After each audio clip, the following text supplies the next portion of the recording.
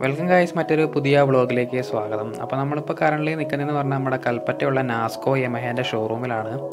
അപ്പോൾ നമ്മളിപ്പോൾ ഇന്ന് റിവ്യൂ ചെയ്യാൻ പോകുന്ന വണ്ടി എന്ന് പറഞ്ഞാൽ നമ്മുടെ Bs6 ഫസീനോയാണ്. അപ്പോൾ ഷോറൂമിൽ വണ്ടി ഇപ്പം അവൈലബിൾ ആണ്. അപ്പോൾ നിങ്ങൾ എൻ്റെ ചാനൽ ആദ്യമായിട്ടാണ് കാണുന്നതെങ്കിൽ ജസ്റ്റ് ഒന്ന് സബ്സ്ക്രൈബ് ചെയ്തിടുക. അപ്പോൾ നമുക്ക് എന്തായാലും പുതിയ വീഡിയോയിലേക്ക് പോവാം.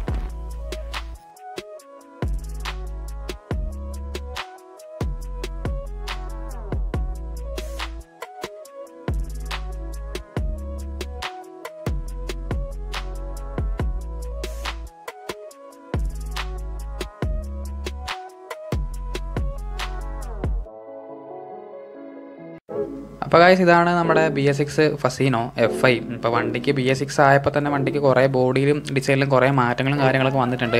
നിങ്ങൾക്ക് ഫ്രണ്ടിൽ നിന്ന് തന്നെ നോക്കിയാൽ തന്നെ അറിയാം. നമ്മുടെ ഹെഡ്ലൈറ്റ് പഴയ വണ്ടിയിൽ ചെറിയൊരു കുഞ്ഞു ടൈപ്പ് ഹെഡ്ലൈറ്റ് ആയിരുന്നു. അത് Bs6 ആയപ്പോൾ കുറച്ചുകൂടെ വൈഡായിട്ടൊരു കേർവ്ഡ് ഷേപ്പിൽ വന്നിട്ടുണ്ട്. അതുപോലെ തന്നെ ഫ്രണ്ടിൽ ആ ഡിസൈൻ, ഫ്രണ്ടിൽ നമുക്ക് പണ്ട് ഫസീനോയ്ക്ക് ഒരു വി ഷേപ്പിലൊരു ക്രോം ഫിനിഷ് ഡിസൈൻ ഉണ്ടെങ്കിൽ അതിപ്പം Bs6 ആയപ്പം അത് രണ്ട് സൈഡിലേക്ക്, അതായത് നമ്മുടെ ഇൻഡിക്കേറ്ററിൻ്റെ ആ സൈഡിലേക്ക് ഒരു ഒതുങ്ങിയ ഒരു എൽ ഷേപ്പിലുള്ളൊരു ഡിസൈനാണ് വന്നേക്കുന്നത്. അതുപോലെ തന്നെ ചെറിയൊരു ലോഗോയും നമുക്ക് ഫ്രണ്ടിൽ വന്നിട്ടുണ്ട്. പിന്നെ എടുത്തു പറയേണ്ട ഒരു കാര്യമാണ് വണ്ടീൻ്റെ ഫ്രണ്ടിൽ മഡ് ഗാർഡ്. അത് നമുക്ക് പഴയ വണ്ടിയിൽ നമുക്ക് ഫൈബറായിരുന്നു കിട്ടിക്കൊണ്ടിരുന്നത്. പുതിയ വണ്ടിയിലേക്ക് വന്നപ്പോൾ അത് മെറ്റലായി. അതെന്തായാലും നല്ലൊരു കാര്യം തന്നെയാണ്. ഇനിയിപ്പോൾ വണ്ടീൻ്റെ സൈഡ് ഭാഗത്തേക്ക്, അതായത് സൈഡ് വ്യൂ എന്ന് പറയാനാണെങ്കിൽ പാനലും കാര്യങ്ങളൊക്കെ പ്ലെയിൻ ആയിട്ടാണ്. നമുക്ക് ആ സീറ്റിനോട് തന്നെ ചേർന്നിട്ട് തന്നെ ഒരു എൽ ഷേപ്പിൽ തന്നെ ഒരു ചെറിയൊരു ക്രോം ഫിനിഷും കാര്യങ്ങളും കാണാം. ഫസീനോ എന്ന് എഴുതിയ ആ ലോഗോ വണ്ടീൻ്റെ സൈഡിലേക്ക് ചെരിഞ്ഞ്, അതായത് വണ്ടീൻ്റെ ബാക്കിലെ അടിഭാഗത്തേക്ക് ചേർന്നിട്ടാണ് വന്നേക്കുന്നത്. അത്യാവശ്യം നല്ല ഫിനിഷോട് കൂടി തന്നെയാണ് നമ്മുടെ സൈഡ് പാനലും അതേപോലെ തന്നെ ഫ്രണ്ടിലെ കവറിങ്ങും കാര്യങ്ങളൊക്കെ അവർ ചെയ്തേക്കുന്നത്. ഇനിയിപ്പം വണ്ടീൻ്റെ പിൻഭാഗത്തേക്ക്, അതായത് ബാക്ക് സൈഡിലേക്ക് വരുവാണെങ്കിൽ ബാക്ക് സൈഡിലെ ഡിസൈൻ എന്ന് പറയുകയാണെങ്കിൽ നമ്മുടെ പഴയ ആ ചേതക്കിൻ്റെ ഒക്കെ പോലെ തന്നെ ഒരു പതിഞ്ഞൊരു ഡിസൈനാണ്. കാണാൻ നല്ല രസവും കൂടിയാണ് കേട്ടോ. കുറച്ച് ബാക്കോട്ടേക്ക് സൈഡിലേക്ക് ഒന്ന് പതിഞ്ഞാണ് ഇരിക്കുന്നത്. പിന്നെ ബാക്കിലെ ടൈൽ ലൈറ്റ് വന്നേക്കുന്നത് പറഞ്ഞൊരു യു ഷേപ്പിലാണ്. അതിൽ തന്നെയാണ് നമുക്ക് ഇൻഡിക്കേറ്ററിൻ്റെയും അതേപോലെ തന്നെ ബ്രേക്ക് ലൈറ്റിൻ്റെയും ബൾബും കാര്യങ്ങളെല്ലാം വരുന്നത്. ഒരു പതുങ്ങിയിരിക്കുന്ന ഒരു ഫീലിലാണ് നമുക്ക് ബാക്ക് വശം കാണാനായിട്ടുള്ളത്. അത്യാവശ്യം നല്ല നീറ്റായിട്ടാണ് ബാക്ക് നമുക്ക് ഡിസൈനും കാര്യങ്ങളൊക്കെ അവർ ചെയ്തേക്കുന്നത്. ഇനിയിപ്പോൾ വണ്ടീൻ്റെ സീറ്റ് കംഫർട്ടൊക്കെ നോക്കുകയാണെങ്കിൽ നല്ല വൈഡായിട്ടുള്ള സീറ്റും കാര്യങ്ങളാണ് നമുക്ക് ഫസീനോയിൽ വന്നേക്കുന്നത്. ഇരിക്കാനും കാര്യങ്ങൾക്കും യാതൊരു ബുദ്ധിമുട്ടും കാര്യങ്ങളും നമുക്ക് നിലവിലുള്ള ഇപ്പോൾ ഈ വണ്ടിയിൽ ഒരു കുഴപ്പവും കാര്യമൊന്നുമില്ല. വണ്ടീൻ്റെ സീറ്റ് ഹൈറ്റ് എന്ന് പറയാനാണെങ്കിൽ 780 mm, പിന്നെ ഗ്രൗണ്ട് ക്ലിയറൻസ് എന്ന് പറയാനാണെങ്കിൽ 145 mm ആണ് വന്നേക്കുന്നത്. വണ്ടീൻ്റെ ടോട്ടൽ ഹൈറ്റ് എന്ന് പറയാനാണെങ്കിൽ 1150 mm ആണ് വന്നേക്കുന്നത്. ഇച്ചിരി പൊക്കം കുറഞ്ഞ ആൾക്കാണെങ്കിലും നമുക്ക് സുഖമായിട്ട് ഹാൻഡിൽ ചെയ്യാം. അതിനൊന്നും യാതൊരു കുഴപ്പമോ കാര്യങ്ങളോ ഒന്നുമില്ല. ഇച്ചിരി പൊക്കം കുറഞ്ഞ ആളാണെങ്കിലും വണ്ടി ഉപയോഗിക്കാനും അതേപോലെ തന്നെ പെട്ടെന്ന് തിരിക്കാനൊക്കെ നമുക്ക് നല്ല കംഫർട്ടൊക്കെ നമുക്ക് തരുന്നുണ്ട്. ഇനിയിപ്പോൾ നമ്മുടെ പുതിയ ഫസീനോൻ്റെ എൻജിൻ ഭാഗത്തേക്ക് പോവുകയാണെങ്കിൽ നമുക്ക് പഴയ വണ്ടി, അതായത് പഴയ ഫസീനോയിൽ നമുക്ക് ലഭിച്ചുകൊണ്ടിരുന്നത് 113 cc ഉള്ളൊരു കാർബറേറ്റർ എൻജിനായിരുന്നു. അത് നേരെ മറിച്ച് നമുക്ക് പുതിയ വണ്ടിയിലോട്ട് വന്നപ്പം 125 cc Fi എൻജിനായിട്ടുണ്ട്. അപ്പോൾ എന്തായാലും കുറച്ചും കൂടെ റിഫൈൻ ആയിരിക്കും കുറച്ചും കൂടെ മൈലേജും കാര്യങ്ങളൊക്കെ കുറച്ചും കൂടെ കൂടുതലായിരിക്കും. വണ്ടീൻ്റെ മാക്സിമം പവർ എന്ന് പറയാനാണെങ്കിൽ 8 bhpയിൽ 6500 rpm, അതേപോലെ തന്നെ ടോർക്ക് എന്ന് പറയാനാണെങ്കിൽ 9.7 Nm ടോർക്കറ്റ് 5000 rpm ലഭിക്കും. നമുക്ക് വണ്ടിക്ക് കമ്പനി അവകാശപ്പെടുന്ന മൈലേജ് എന്ന് പറയാനാണെങ്കിൽ 58 കിലോമീറ്ററാണ് മൈലേജ് കമ്പനി അവകാശപ്പെടുന്നത്. Fi ആയതുകൊണ്ട് അത് കൂടാനേ ചാൻസ് ഉള്ളൂ, കുറയാൻ ചാൻസ് വളരെ കുറവായിരിക്കും. വണ്ടീൻ്റെ ഫ്യൂവൽ കപ്പാസിറ്റി എന്ന് പറയാനാണെങ്കിൽ 5.2 ലിറ്ററാണ് നമുക്ക് വണ്ടീൻ്റെ ടാങ്ക് കപ്പാസിറ്റി വന്നേക്കുന്നത്.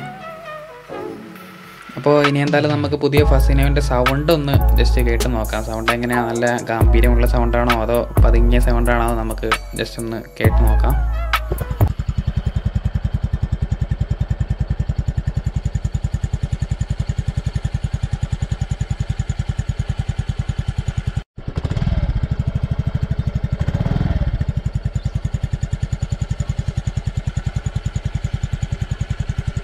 വണ്ടി സ്റ്റാർട്ട് ചെയ്യുമ്പോൾ പണ്ടത്തെ ആ കരകര സൗണ്ടൊന്നുമില്ല. ക്ലച്ച് പിടിച്ച് സ്റ്റാർട്ട് ചെയ്യുമ്പോഴുള്ള സൗണ്ടും കാര്യങ്ങളൊന്നുമില്ല സ്റ്റാർട്ടിംഗ് മോട്ടറിൻ്റെ.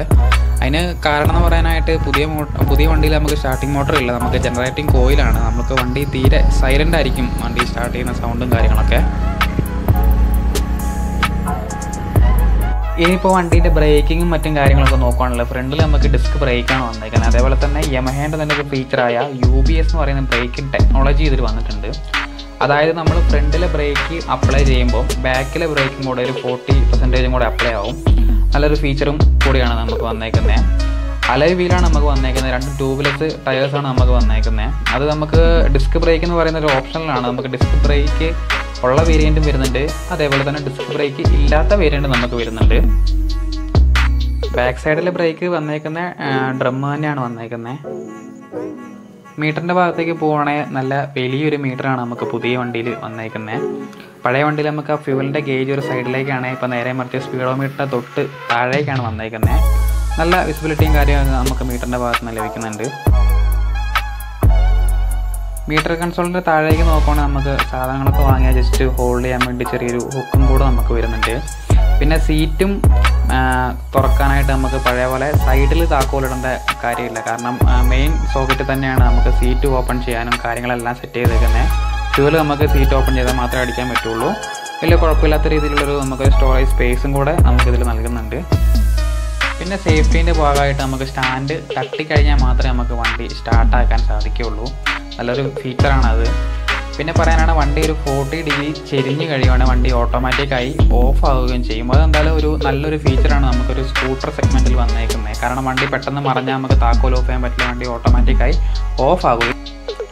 പിന്നെ നമുക്ക് ഹാൻഡിൽ ബാറിൻ്റെ സൈഡിൽ തന്നെ പുതിയൊരു സ്വിച്ച് കാണാം. അത് എന്താണെന്ന് വെച്ചാൽ നമുക്കത് ഓണാക്കിയിടുവാണെങ്കിൽ നമുക്ക് താക്കോൽ തിരിക്കാണ്ട് തന്നെ വണ്ടി ആക്സിലറേഷൻ കൊടുത്ത് തന്നെ സ്റ്റാർട്ട് ചെയ്യാം. അതെന്ന് വെച്ചാൽ വണ്ടി ഇപ്പോൾ നമ്മൾ ട്രാഫിക്കിലൊക്കെ നിൽക്കുവാണെങ്കിൽ ഓട്ടോമാറ്റിക്കായി ഓഫ് ആവുകയും പിന്നെ നമുക്ക് വണ്ടി സ്റ്റാർട്ട് ചെയ്യണമെങ്കിൽ ജസ്റ്റ് ഒന്ന് ആക്സിലറേഷൻ കൊടുത്താൽ മാത്രം മതി, വണ്ടി ഓട്ടോമാറ്റിക്കായി സ്റ്റാർട്ടാവുകയും ചെയ്യും. നമുക്ക് താക്കോൽ ഇട്ട് തിരിച്ച് പെട്ടെന്ന് സ്റ്റാർട്ടാകേണ്ട ഒരു ഇഷ്യൂ നമുക്ക് വരുന്നില്ല.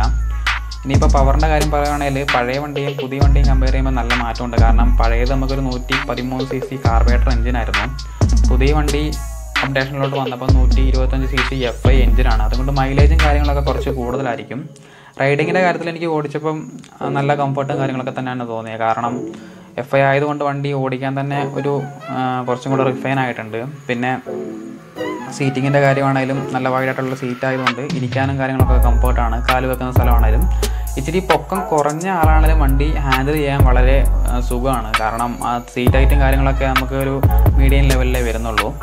പിന്നെ നമുക്ക് ഈ വണ്ടി നിലവിലിപ്പം 7 കളറിൽ അവൈലബിൾ ആണ്. നമുക്ക് പുതിയ അതായത് Bs6 Fascino നമുക്കിപ്പം നിലവിൽ 7 കളറിൽ അവൈലബിൾ ആണ്. അപ്പോൾ ഗൈസ് ഇത്രയുള്ള നമ്മുടെ പുതിയ Bs6 Fascinoൻ്റെ വിശേഷങ്ങൾ. അപ്പോൾ നിങ്ങൾ എൻ്റെ ചാനൽ ഇഷ്ടപ്പെട്ടെങ്കിൽ സബ്സ്ക്രൈബ് ചെയ്യുക, വീഡിയോ ഇഷ്ടപ്പെട്ടെങ്കിൽ ലൈക്ക് ചെയ്യുക, അല്ലെങ്കിൽ ഡിസ്ലൈക്ക് ചെയ്യുക. അപ്പോൾ നമുക്ക് എന്തായാലും പുതിയൊരു വീഡിയോയിൽ മറ്റൊരു ദിവസം കാണാം.